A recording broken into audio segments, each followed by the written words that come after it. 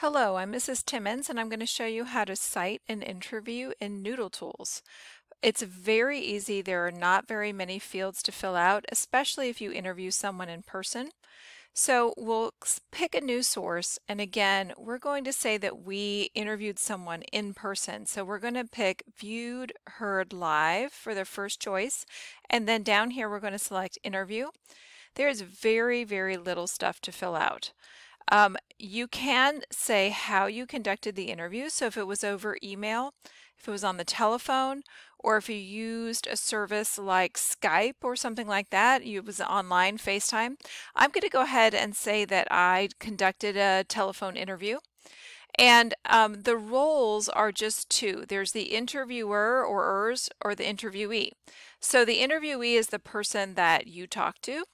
So I am going to say that I spoke to Mrs. Croker, and then I'm going to enter my name as the interviewer. Now, the interesting thing about this box right here that says I conducted this interview, if you click it, it actually will hide your name. Your name will not show up in the citation because you were the one who conducted it.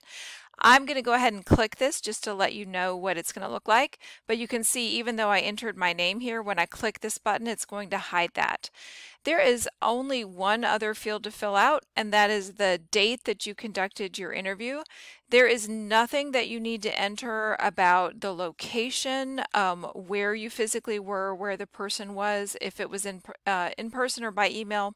So that's all I'm going to do. When I save that, you can see what it looks like. It's very simple. And again, notice that my name is not in there because I clicked the button that I conducted the interview.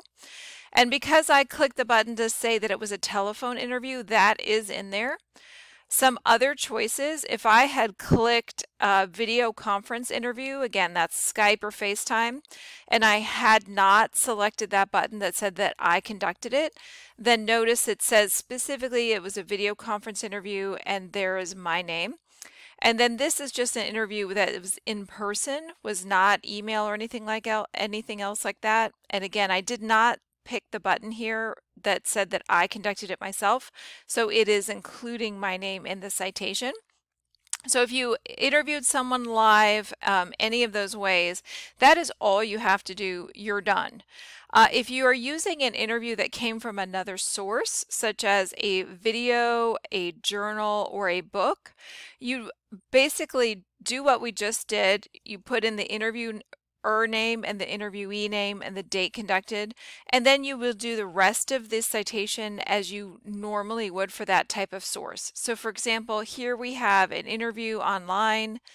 It has the URL and it is a video. So notice when I go in and look at that citation, it's got more information because I have to, in addition to the interviewee name and interviewer, I have to say the name of the clip and the video, the website that I got the clip from. So again, like any video citation, I have to add that information to the interview information. Similarly, if the interview was in a book, here I have a chapter of a book, and I have cited an interview as the chapter or section. So up here, where we normally might say it was just a chapter or it was a map or, for example, a work of art, interview is one of the things you can choose. And so if you choose that, again, you get the ability to put in this particular interview, there were two people being interviewed at once, Layla Ali, the boxer, and her husband, Curtis Conway. So we have both of their names in there and the name of the interviewer. And it was a chapter in a book. So we have the sort of chapter title, the pages in the book, and then we have all of the regular book citation information. So you'll notice the way that that was formatted was to have both of the people interviewed listed together, and then the rest of the book information. And again, it has that the interview was conducted by. And it works just the same if your interview is in a journal article. You're going to basically do a normal journal article citation with the volume number, the journal title number, the issue number, the date, and then you're adding in the fields for an interviewer and an interviewee. And again, you can just select this drop down and say that you are citing specifically an interview in a journal. We've got our database JSTOR or URL. And there are the interviewer and interviewee names. Thank you for listening. I hope this helps you.